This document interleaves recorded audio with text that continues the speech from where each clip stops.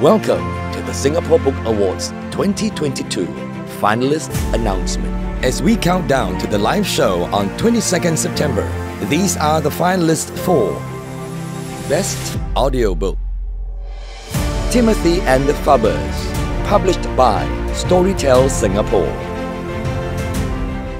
Phubbers are a subspecies of human beings. They can be identified by the faint but persistent glow of LED light on their faces.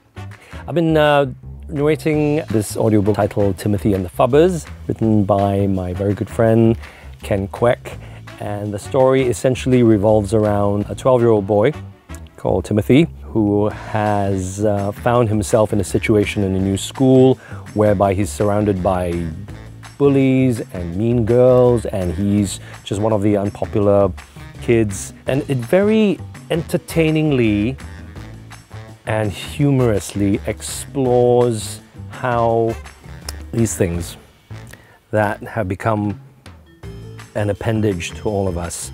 How come your parents can't give you lunch money, but they can afford to give you a phone? Duh!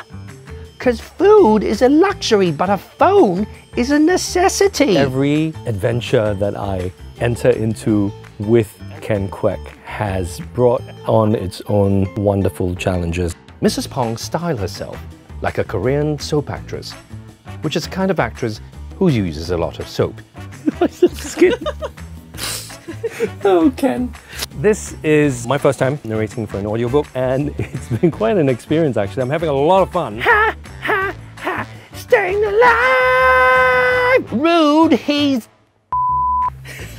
She's dead. But it's a real test on the voice, not just in terms of stamina, expression, and trying to embody all the different characters. Halfway through, it's like, hey, Wacky's a girl. I'm trying to remember what voice you gave a character like 3 chapters ago. What is wrong, Timothy? But Timothy could not manage a reply other than, Wah!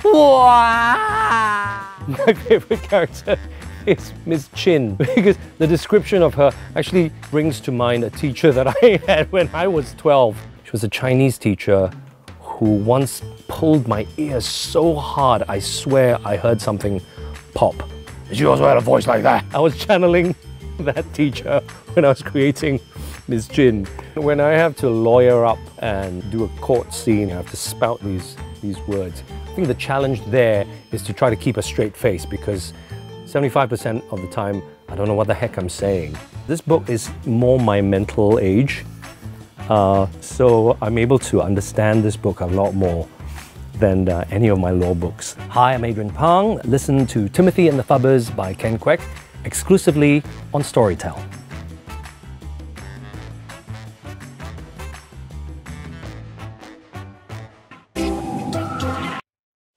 This year, we received 163 submissions from 35 publishers. After months of careful reviews, our judges shortlisted 42 titles from 20 publishers. We will announce these finalist titles on Facebook and YouTube. We hope you can like, share, and follow to find out more. Take part in our Reader's Choice competition and stand a chance to win $300 worth of book vouchers. See you on the 22nd September for the Singapore Book Awards 2022 Grand Show. You can buy a copy of your favorite book from Lazada and support our publishers. The books are also available at our event partners platforms including Amazon, or find them at Kinokuniya and Times bookstores.